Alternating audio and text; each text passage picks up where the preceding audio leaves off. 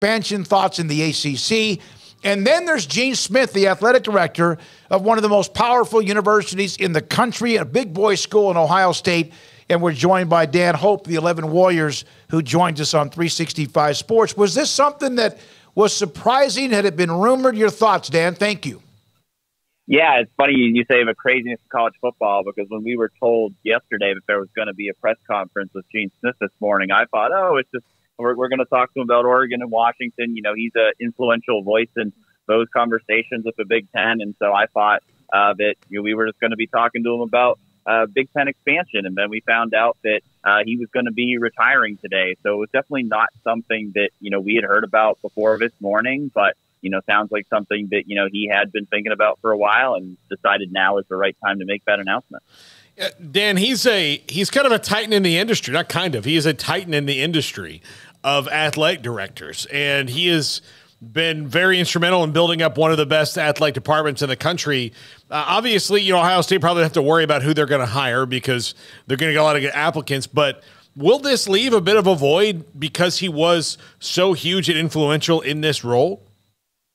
Yeah, I mean, you talk about a guy who, by the time he's done next year is going to have been at Ohio State for 19 years. That's a long time to be the athletic director at one school, which certainly tells you the kind of influence that he has had, not only at Ohio State, but in the Big Ten and across college sports nationally. So I think definitely it leaves huge shoes to fill for sure, because he's somebody that, like you said, he's a titan in the industry. He's not just somebody who has made a big impact on Ohio State sports. He's somebody who has been a very influential voice in conversations about college sports at the national level. I mean, he's somebody who, the NCAA had on the panel a few years ago when they realized that, NIL was going to become a thing. He was one of the people that they trusted to kind of help them, figure out how to navigate that new world. And he's somebody who has been in a lot of those kind of committees over the years. And so definitely, I think he leaves huge shoes to fill, and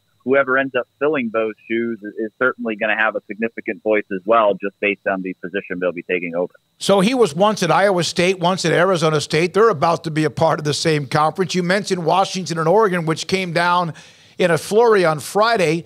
What are your thoughts as a guy who covers, obviously, Ohio State, but the Big Ten, and the addition of two pretty damn big names?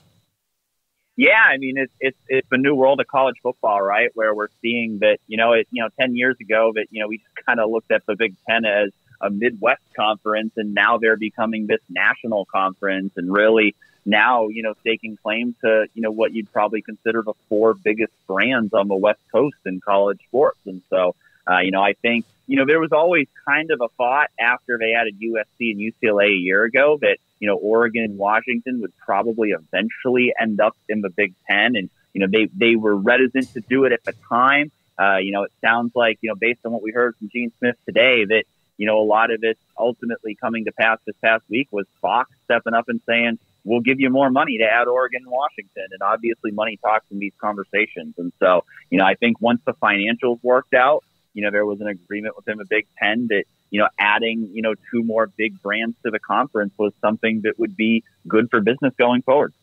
Does this, do Ohio State fans get nervous about this? This is one more team in the way, or how do they feel about it?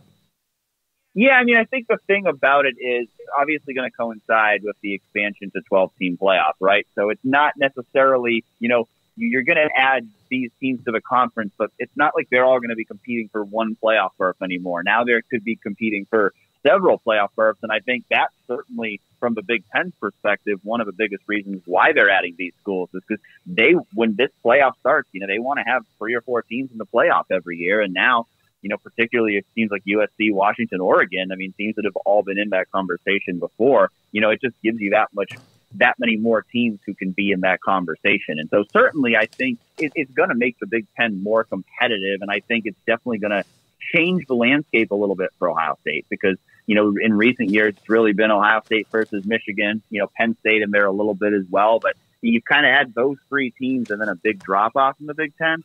That's going to change in a big way next year where you're going to be adding in teams that are certainly going to be real contenders in that conference. Yeah, those are 2 out. They're not. I mean, they have been. Washington, obviously, this year, of course, they're all going to be pretty good in the Pac-12, it looks like to me. Penn State, speaking of them, I know Ohio State and Michigan is like the 1 and 1A, and of course you got to put them in the right order depending on who you're talking to, but I see a lot of smoke about how good they might be. Are they ready for that level?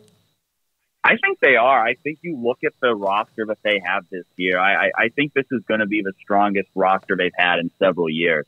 We kind of saw them, kind of a mid, 2010s there, kind of made that surge to really becoming a top contender in the Big Ten, and they've kind of taken a step back here for a few years. But I think this year they're set up. I think with Drew Aller taking over at quarterback, I think there's a lot of excitement about what he can bring to that offense.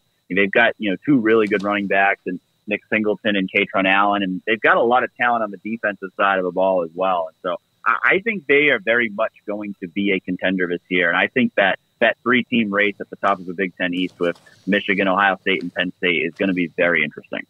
Who's the quarterback at OSU?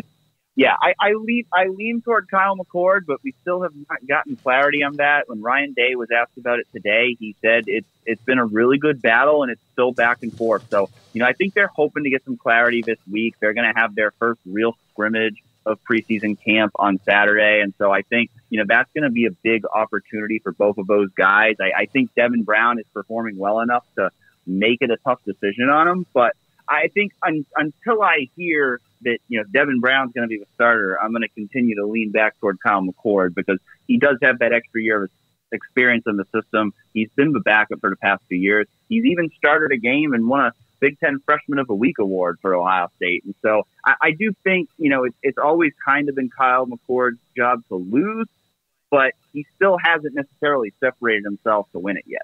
Dan, I don't know if I asked you this, and I should have, but is there someone that is the obvious target to replace Gene Smith as the AD?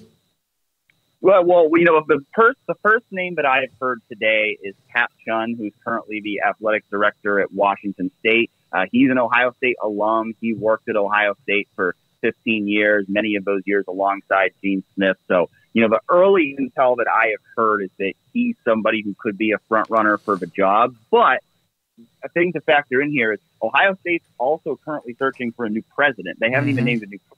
And so obviously no decision can really be made until they've hired a new president first. But from what I've heard, Pat Chun from Washington State is definitely a name to watch here. I think, 2 other names that you can also throw in there are Heather Lyke at Pitt and Martin Jarmond at UCLA, because they also both worked at Ohio State for a long time, worked alongside Gene Smith. I do think that, it's likely that Ohio State is going to hire someone who previously worked alongside Gene Smith, who has experience working at Ohio State, because it's not like Ohio State's going to be looking for radical change here. I think Ohio State's going to want to keep things running pretty similarly to the way they've already been run. So I think it is very likely that Ohio State is going to look for someone who, has been an athletic director elsewhere and has that experience, but who is very familiar with how things already operate at Ohio State. By the way, Pat Chun today, I think just a few minutes ago, has had a press conference where he's kind of laying out on the table everything that went wrong and why they've taken some, well-deserved shots at Pac-12 leadership. Yeah, you could probably kind of see why that he might be looking for a new job.